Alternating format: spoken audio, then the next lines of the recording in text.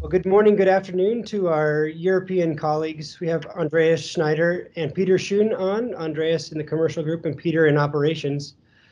Sitting here in Golden and just wanting to speak with our European teammates on how the reaction to COVID is going and generally how business for CoorsTek is in Europe. So first question for you guys. Can you talk a little bit about the status of COVID? Clearly, it's different country by country, but how are things going in Europe? Yeah, and maybe I'll start. If I look to the Netherlands, the first indications are there that it's what we call flattening. So the amount of cases is going not really down, but it's flattening. So it's not going up anymore, and the same yields for the amount of people that died due to COVID. So that's a little bit positive. From governmental perspective, you already hear some signs, hey, we can maybe loosen the strict rules. So for that, I think that's a good indication. So that's the Netherlands. If I then go to the UK, what is a little bit, if I can call it like this, behind in the status. So yes, you see some indication that it's also flattening, but if you look to the reaction and the communication from government, that it's still strict, and we do not hear anything about loosening those strict measures. So I think it will take a little bit longer before the UK is really moving towards, let's say, a better situation. And then the last country I want to point out a little bit is Sweden. A little bit a strange direction they took. Yes, they're in, I think, a similar situation as Holland and Germany, but they took the decision not to put in those strict measures.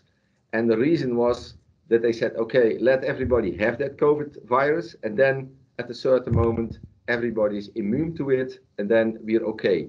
What I see and what I hear today and also yesterday, that they are pulling back a little bit from that direction. So indications are that they really also have to go to much stricter measures.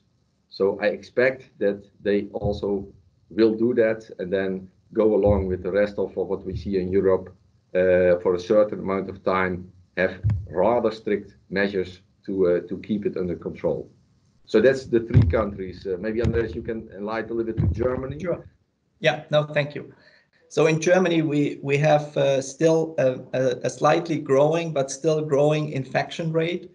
Although also here the curve is already flattening, but not to an extent where all the medical specialists would actually say that it is already seeing an end of the pandemic. So I think Germany does a pretty good job with all the lockdowns and stay-at-home rules we have implemented, and this is actually paying off.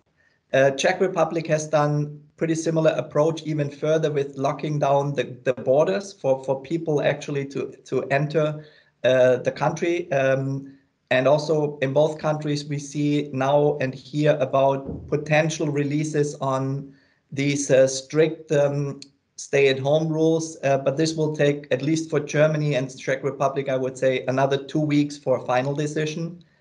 The real silver lining is also coming from Italy, from a news point of view, where the infection rate also is slowing down. So that's pretty good news, as well as the death rate has now substantially decreased. Although needless to say that the amount of mortality is still very, very high. Well, I guess there is some good news there, even though it's early. Yeah. Could we turn conversation now a little more closely to CoorsTek? So employee safety. Generally, different states, even in the United States, are doing different things with safety. And I would suspect that that's true in Europe as well. Could you describe a little bit of the safety situation, safety culture, what we're doing to keep our employees safe at CoorsTek? Yeah, I think all facilities really apply all the rules and all the items that are brought forward by CoorsTek, and they really, with a lot of engagement, try to implement those. And I'll see that overall Europe, everybody is really aware of the importance of that. So that's done everywhere. And then you talk all the standard things as temperature measurement, social distance, all those items. I see them implemented with good amount of engagement, and you also see that plant managers are really tough on implementing those rules. So that's good. Then we have some deviations from country to country. They're not that big. And what we see, for example, in Czech Republic, you have to wear masks, and that's not implemented in the rest of Europe, but that's more the governmental, let's say, point of view. For the rest, I think the measures that are being taken and are put forward by Coorstech are in fully alignment with what the most governments think what is needed. So I think that's done very well. Are all our people safe? I think if I look to the Coorstech plants, that's often more safe than if they go outside, because not that much, let's say, measurements and questionnaires if they come in.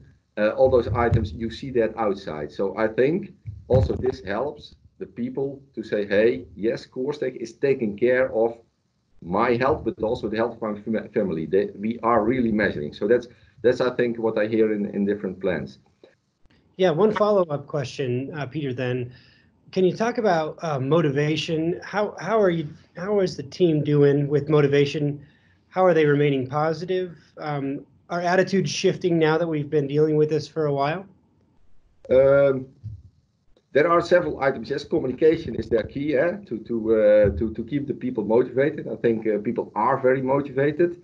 What I see and also try to emphasize, or try to recognize, try to give some small attentions to people.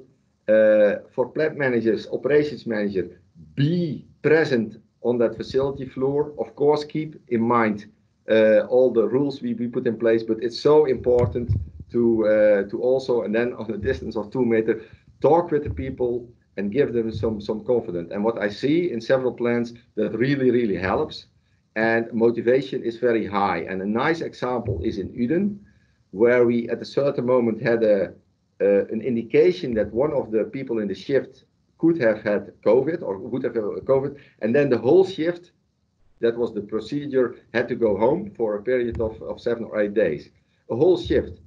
Then the plant manager reached out to R&D, to engineering, even to some people in commercial. Hey guys, we have a problem.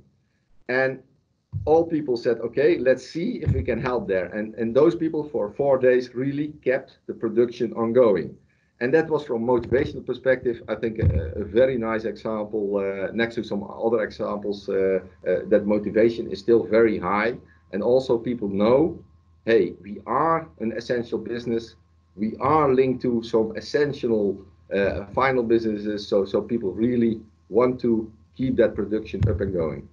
I really want to thank those people, not only in Europe, but especially in Europe, in the plants, that really put a lot of time in let's say, all the actions needed for COVID. So from my view, really thank you for this really extra effort.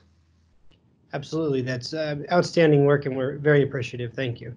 Andreas, can we turn to the voice of the customer a little bit?